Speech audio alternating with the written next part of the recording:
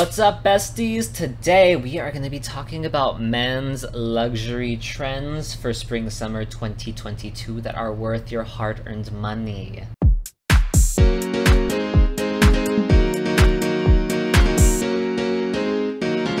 Alright, you guys, so we know that luxury fashion does not come cheap. We know that these things can be investment pieces for financial reasons, or also investments into ourselves to create the person that we want to be. And so I'm telling you what trends are happening this season that are worth all of your hard-earned money. So if that's something that you find interesting, if you're interested in luxury clothing in general, like, subscribe, comment below, and watch until the end because I need the views, I need the engagement so that my channel can grow and so that I can be the next Kim Kardashian. Okay, trend number one that I find to be kind of an interesting one is flare pants slash straight-legged pants. And I'm not talking specifically jeans, I'm talking pants. So this can be done in several ways, and one way that I would like to highlight, because I think this is the way that I would do it if I were to participate in this trend more, is these Issey Miyake pleated straight leg trousers. I like these because they're giving very like spring summer, like we're getting this nice little like pastel color, and at the same time it's like a cropped pant.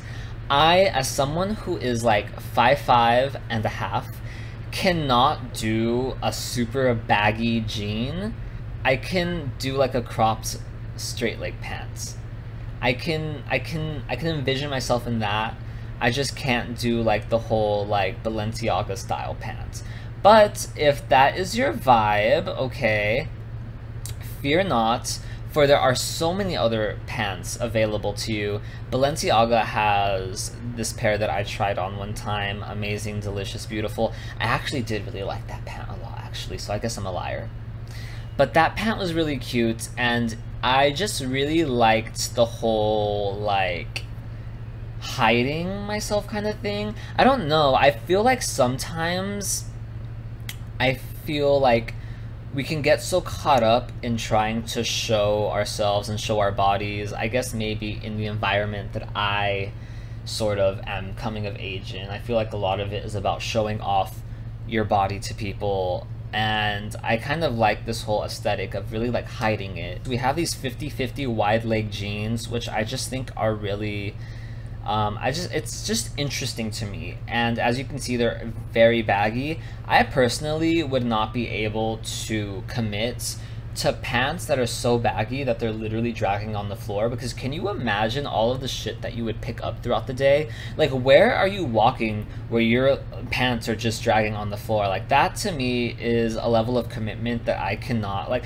I cannot buy $2,000 jeans that I'm literally going to be stepping on while walking down the streets of San Francisco, where literally people are shitting everywhere. Like, and that's a thing. There was like some study that was done on San Francisco, and like literally like per inch, like it has the highest density of like fecal matter on the streets or something. I don't know. So these pants are a no as far as San Francisco goes.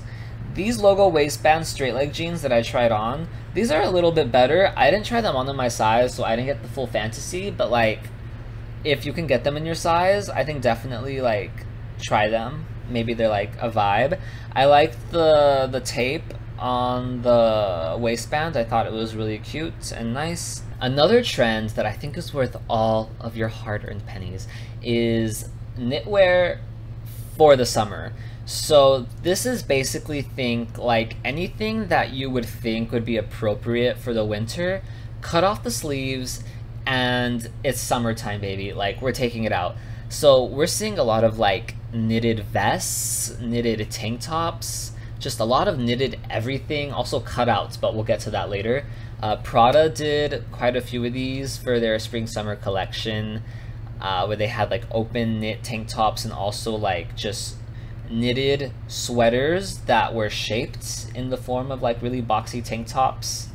This Versace one that I saw was also really nice. Like, just the whole knitted vest vibe, especially with the V in general, is something that a lot of people are doing. It's very young, it's very Gen Z, especially this one in particular because of all the crazy colors and just the wackiness of it all. It's very Gen Z. I think depending on the country you live in, obviously this trend is not for everyone. I live in Taipei currently, but I'll be moving to San Francisco. So for example, in Taipei, I would literally never walk out into the streets, period. Like, once July comes around, catch me inside with the AC blasting 24/7. I'm not going outside anymore, it doesn't exist. But in San Francisco, where a nice summer day is a Taipei winter day, I think definitely this is kind of a nice trend because it might be just barely warm enough to walk out and not need a sweater, but it's San Francisco, so you're always gonna need a sweater. So if you can get away with like a tank top but it's like knitted, then I think that that would be a really cool option. So I would totally recommend this trend to anyone that lives in a more temperate climate for sure. The next trend I want to talk about is like large bags, and I wouldn't say this is necessarily a trend per se. I think that like bags in general, obviously we have very popular bags at the time, but all bags are really in trend, and I think that trends for men move a lot slower than trends for women, especially when it comes to bags. I think that I see so many belt bags and crossbodies still, and it's going to take a long time for that aesthetic to really go away, especially because it's so easy to wear. But in response to a lot of the tiny bags that we've been getting on the women's side, a lot of the women's collections for fall winter were showing so many larger sort of duffel style bags and also oversized clutches. So I think that we will start to transition into that a little bit for men. And also, again, we'll talk about this later, but I think there's a lot more of a sort of deviancy from what is considered masculine in menswear in general. And for some reason, a shape like this for so long was considered a purse that a man shan't not wear on his body lest he be stoned to death. But we're sort of throwing all of that away. And so I think for men, totes and shoppers are going to be a lot more popular because they are just so useful. And sometimes you don't want a whole fucking backpack, right? You just want a fucking black hole that you can throw everything into. So one that I will highlight for this trend is this Balenciaga card tote. Shout out to the guy on floor 18. He is everything I want to be one day. He literally just only wears new season Balenciaga, and I live for him. And I saw him like last week with this bag, and it was absolutely everything. The texture on it is so beautiful, and actually the bag looks like it's like plastic or something, but it's made from leather. It's like embossed leather, so it has this really cute texture to it, and he has just inspired me. I was not a Balenciaga fan for such a long time, but again, man on floor 18, like, you have changed my life. And that's the mark of a fashionable person. Okay, and the last trend that is undeniably worth every single penny that you have: cutouts. Cutouts are being very popularized for men, and I think it's because as a people, we are changing, we are evolving, we are growing, and cutouts for men are literally exploding everywhere. Like, I cannot scroll on Instagram without seeing men in cutout Speedos, cutout underwear, like literally everything, right? Cutout underwear. We have these like shorts with interesting cutouts. It's no longer just like you get a slit at the knee. You get a slit at the knee and that's all you get as a man. No, I need more. I need more. Cutouts, Versace, spring, summer, they had this tank top that I would dare not try on, for I fear that the fire department would have to literally cut me out of it. I don't know why, but that shirt was ridiculous, but the cutouts were so cute because it was a sleeveless tank top, but then below it, cutouts like at the waist. Amazing, incredible, an icon. These Rick Owens shorts, cutouts on the sides, like, again, trunks with a cutout, just cutouts everywhere. These espadrilles, I don't know who the fuck Castagne is, but bitch, she got cutouts. Like, look, like, I want to be sexy. Like, you can see the arch of my foot in these espadrilles. Like, I'm showing some skin. just cutouts up the ass. Balenciaga is doing cutouts on their trainers, on their track sneakers. They're doing versions that have cutouts so you can see your socks.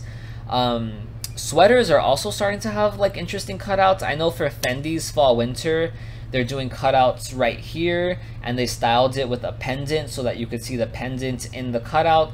Versace had cutout sweaters for their cruise collection, so they have like this like argyle sort of print sweater, but where the stitching would be.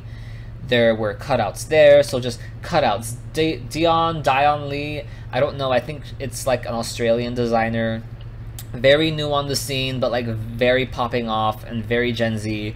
Their whole thing is unisex clothing, and they're kind of like the front runners for that because every runway is completely unisex, and on the website I think it's also just all completely unisex, and it's, you see photos of every garment both on a female presenting model and a male presenting model, with the male body type and the female body type, and that's so awesome, I think. But they are doing so many cutouts that I can't even like list them all. Like if you want your shoulders to show, they have something for you. If you want your clavicles and nothing else, they got it for you. If you just want the fucking nipples, they got it for you. If you just want your belly button, they have it for you. If you just want your hips, your spine, and a little bit of your Adam's apple and everything else is covered up, they have it. It's there. Like they have so many different cutout options, so definitely check them out. Alright guys, so this has been my is it worth it? Is it worth your money? Video for spring summer luxury trends. Let me know if you liked it. Let me know if you're going to be trying out any of these trends, these upcoming summer moments. If you did like it, like the video, subscribe, leave me a comment, ask me a question. Let's get the conversation going, and I will see you guys on the next video.